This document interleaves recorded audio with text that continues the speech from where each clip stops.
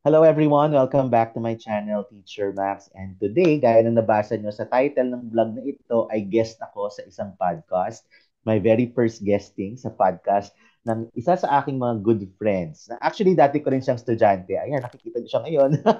Very jolly like me, okay? So, ako ay mag-guest sa podcast ni Bro Romel Bautista. Ayan, dati kong estudyante, nung first time kong magturo, as in first year of teaching ko, estudyante ko na siya. At nakakatuwa naman dahil halos nagkapareho din ng konti yung aming path, no? Dahil siya ay naging English major, siya ay nag-English major sa UST din mismo at naging president ng Student Council, UST Education Student Council. So ang bongga, 'di ba? Para ko siyang mini-me. Mini-me talaga. Ayan, so let's welcome, ayan. Kahit sa podcast niya ako mag-guest, i-welcome din natin siya sa vlog na ito, Bro Romel. Hi, Bro Romel. Hello po sa mga nanonood, subscribers ng Teacher Max. Ayan. At actually, maaring familiar sa inyo si Bro Romel dahil nag-guest na rin siya dati sa Tonight with Yes. Teacher Max. Kasi meron siyang Facebook page. Bro Romel, pakipromote ang iyong Facebook page. Yes po, the Facebook page is called How is Your Heart? Kagaya rin po ng Mm. title ng podcast natin, How is Your Heart, the podcast. Ayan. And share with us a few info about yourself. Nasaan ka ba ngayon, Bro Romel? Yan, oo. Hello po again to everyone. I'm currently in France studying philosophy and theology as a brother. And yun, so part of the things that I do personally is to, yun nga, magkaroon ng mga social media platforms pa rin to spread some bits of inspiration sa mga taong nagpa-follow po sa mga pages po natin. Ayan. Yun. So, ito na nga guys, no? This time si Romel naman ang mag-i-interview sa akin, no? Tama, So, oo. sa vlog na ito, makikita niyo ang ilang mga clips, no? Pero syempre, ang buong podcast natin ay ililink natin sa description ng vlog na ito para dumiretso kayo sa mismong Spotify, no? Sa Sa Spotify, Spotify, 'di yes, ba? we are streaming on Yeah, sa Spotify. ang podcast ng How is Your Heart season 3? Three! Yes! Season 3, o 3 di na, ba? di Naku po, ba? congratulations sa inyo Akalain mo talaga. yun. At 'di ba? At syempre, wag niyo na rin kalimutan i-follow ang How is Your Heart Facebook page kung hindi niyo Yes. pa na-follow. So, ito na, And wala nasa nang TikTok katipid-tupid din po tayo. pa. Nasa TikTok. Yan How is pala, your meron pa heart rin sa then? How is Your Heart, 'di ba? So, Oo, di ayan ba? guys, no, tatanungin Mm. natin about isa, kamusta ba ang mga puso natin? Oo, oo, oo. Ayan. So guys, sisimulan na namin ni Romel ang podcast. Okay, so makikita niyo yung mga clips nito later on. And syempre, 'di ba, i-click nyo ang description, check nyo ang description natin at i-click ang link papuntang Spotify kung saan naka-stream ang ating How is Your Heart podcast ni Bro Romel. Ayan. Thank you. Yay! Abangan! Thank you!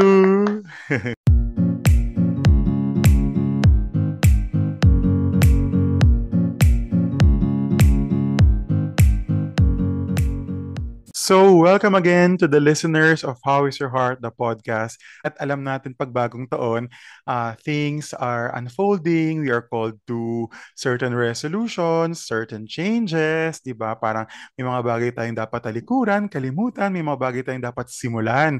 At minsan hindi yun madali because, a lot of ourselves is reflected by the things that we did, the things that happened in our past. So talagang paano ba natin sisimulan ang bagong taon ng punong-puno ng pag-asa, di ba? At kailangan nating patuloy pa rin tayo naghahatid ng mga kwento, ng inspirasyon, ng iba't ibang mga tao dito sa ating podcast. Ako po nagpapasalamat dahil in the past months and years, you've been continuously supporting How is Your Heart, the podcast. And ang guest natin ngayon, talaga namang pabuena mano ngayong bagong taon, ay ang isang taong napakalapit din sa puso ko, di ba? He was my teacher.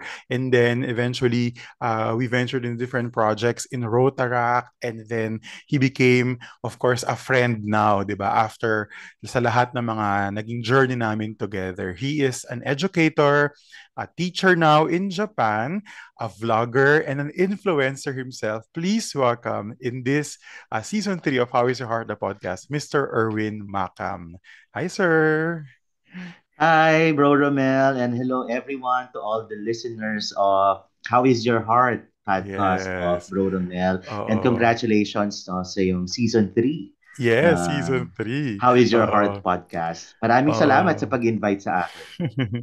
Sir, ngayon na New Year, ganyan, di ba? Tapos parang ang daming nangyayari. Di ba? Tas ikaw, you're continuously working in Japan. How is your heart? Oo. Yung pala Kamusta ang talagang, puso? Laging um, ganun, oo. hindi Format. na ako nasanay, nakikinig naman ako ng, nakailang listen na ako sa ibang podcast, lagi naman yun ang unang tanong, Oo, no? yun pa Pero rin ang hindi unang pa rin tanong. handa.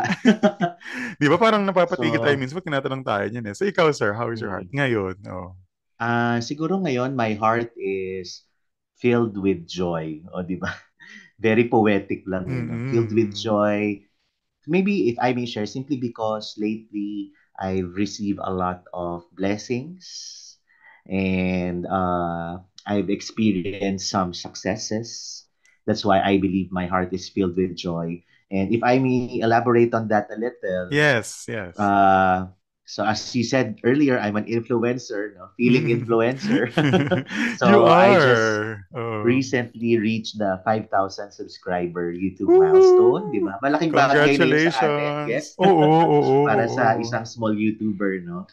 And at least I'm happy because mas nag-widen yung reach ng YouTube channel at mas maraming matutulungan na Filipinos who would Mm-mm. like to become English teachers here in Japan.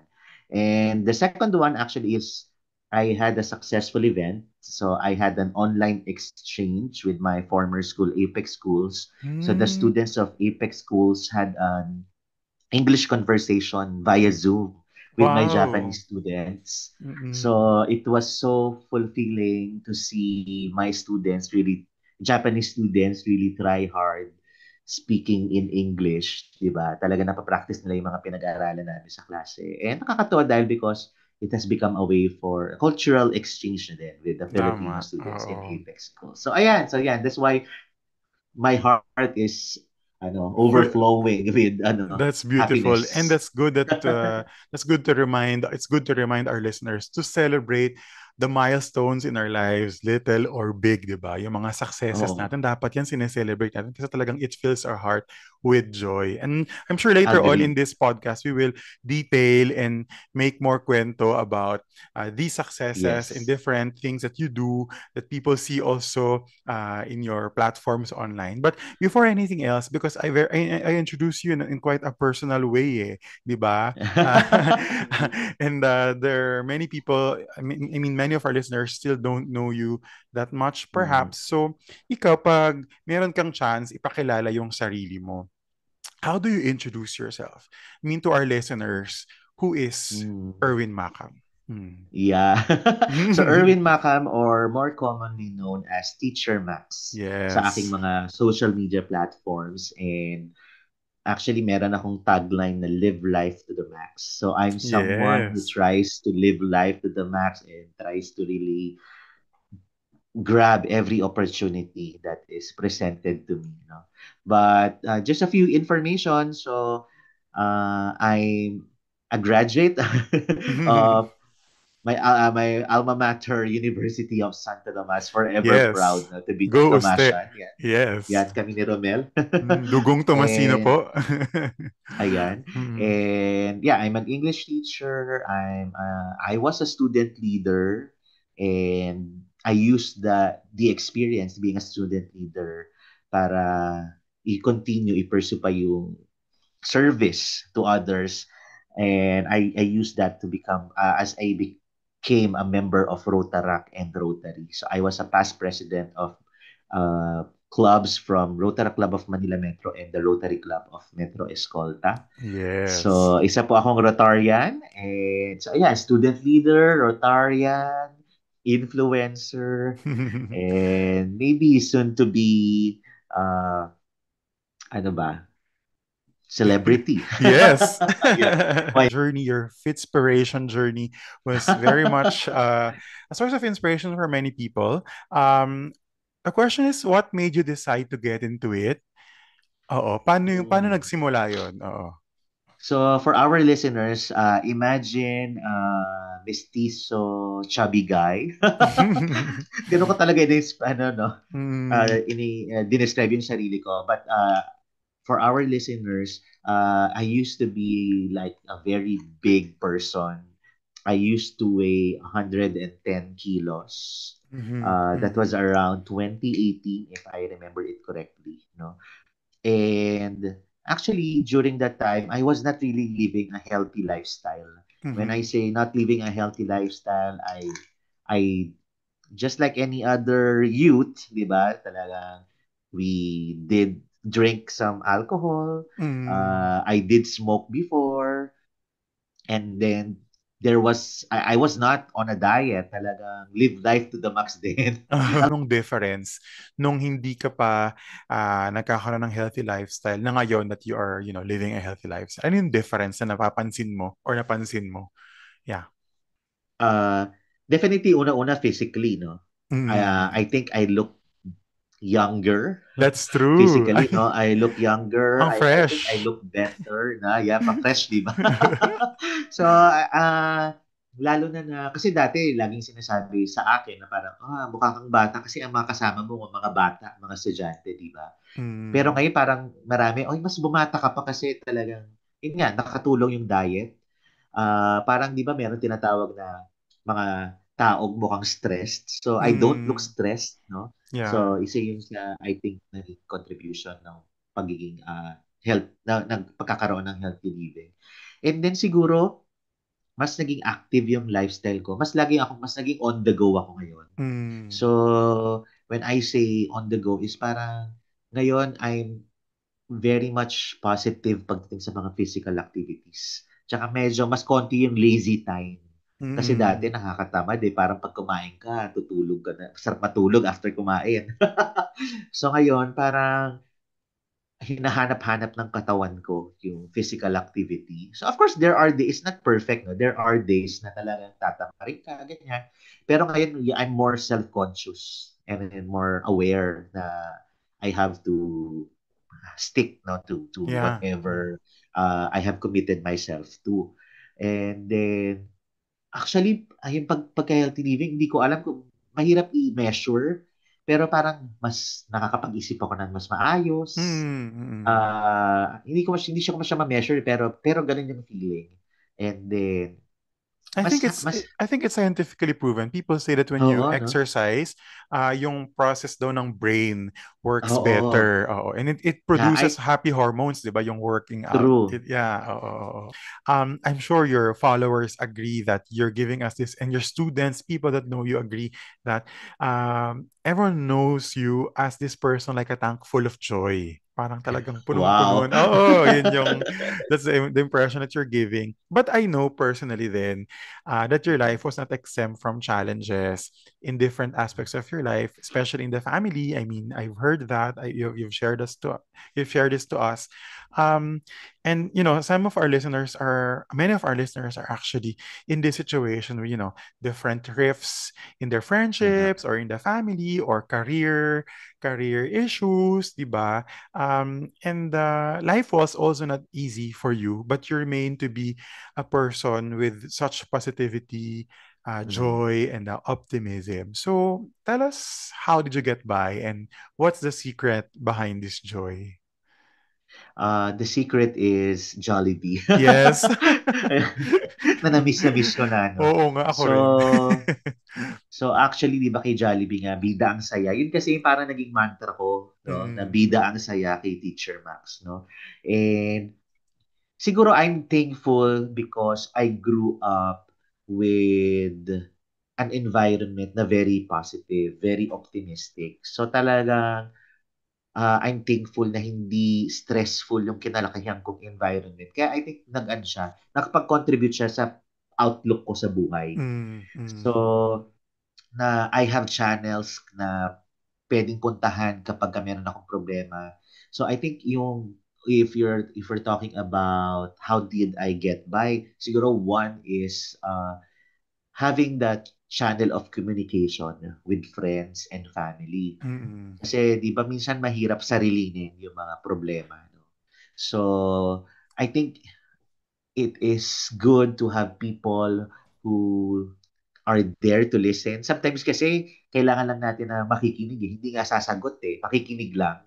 'Di ba? Just for us to just let the things out, 'di ba? mm, So, yun yung sigurong isang way na nakapag-get by ako sa mga problems is having people around me ready to listen and ready to affirm na what despite maybe mistakes or mishaps na I made, there are people who reaffirms my worth or my value na I can do it, I will survive, ganyan. And then, syempre, siguro, definitely, as Catholics, religious, our faith, di ba? Uh, I may not be the type of person who reads the Bible every day, but I try my best. Actually, every day I pray the rosary kasi yun yung naging way ko of, yun yung naging way ko of communicating to the Lord.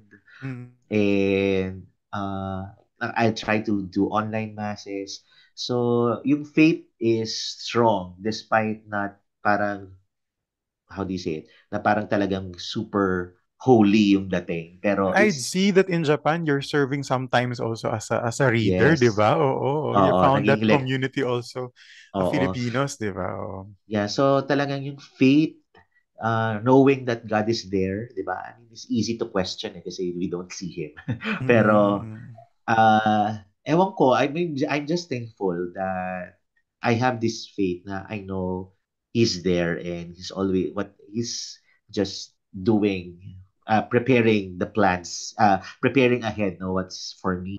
Ang tanong ko na next is that, how has it transformed you, yung ano mo, yung teaching experiences mo in school, in Rotaract, in Rotary, and now in social media?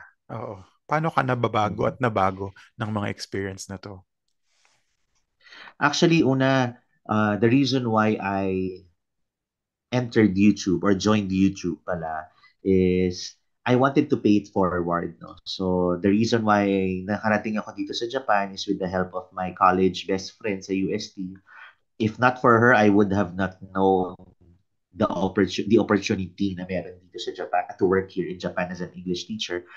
And then, sobrang naging thankful ako dun sa process ng pagtulong niya sa akin Mm, that and I felt na another way to thank her is by helping other people, no? So to pay it forward. So yun talaga yung pinaka naging reason. And hindi na tayo bago sa pagtulong dahil sa Rotaract at saka sa Rotary, no? mm, Pero ang isa sa nabago is this time mas dati kasi sa pagka pupunta tayo sa mga communities, sometimes we just do it once in a while, di ba? Then after we went to the community, tapos na, di ba? Unless it's a long-term project. Pero dito mm, sa social media, because every day we use social media, every day we talk to the people. So, alam mo yun, maski yung the way I deal with people, nabago rin eh. So, I think yun yung nabago, no? So, this time, I encounter people from all walks of life through the comments, through the feedback, and the messages. So, actually, nabago niya yung ko rin, way of talking to people. mm, mm, Mas naging ano tawag dito? Dati syempre meron parang, alam mo yun, na parang, I'm a teacher. Syempre, you're proud, di ba? Pero ngayon, mas naging humble ako. mm, mm, Mas mm. nagiging, there's humility in Grounded, talking oo. to these people. Oo, grounded. Thank you for the term. You got the right term. Ayan. So, Yeah. estudyante nga kita.